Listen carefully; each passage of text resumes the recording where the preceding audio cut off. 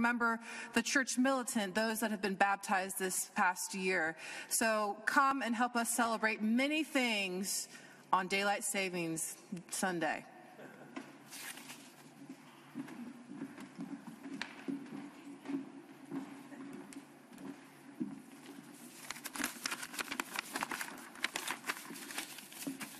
They keep moving the time. I hope I am awake at the right time. We'll have to remind each other, I guess. But good morning.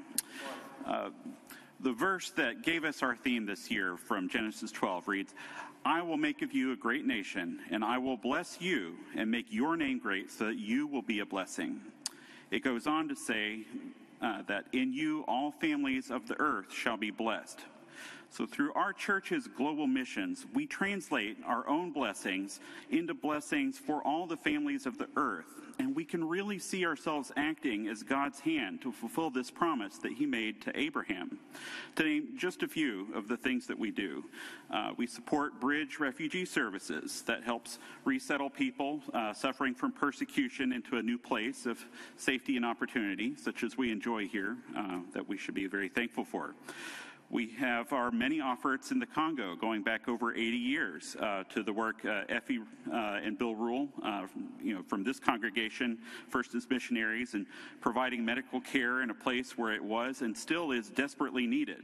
We still provide ongoing support for the Christian Medical Institute of the Kasai. We hosted the Congo Mission Network at this church last year when in-person conferences were still a thing. When you flesh out your Christmas gifts or fill up your coffee cup with products from the mission market, you are providing assistance all over the world, supporting craftspeople through fair trade arrangements. The list is very long.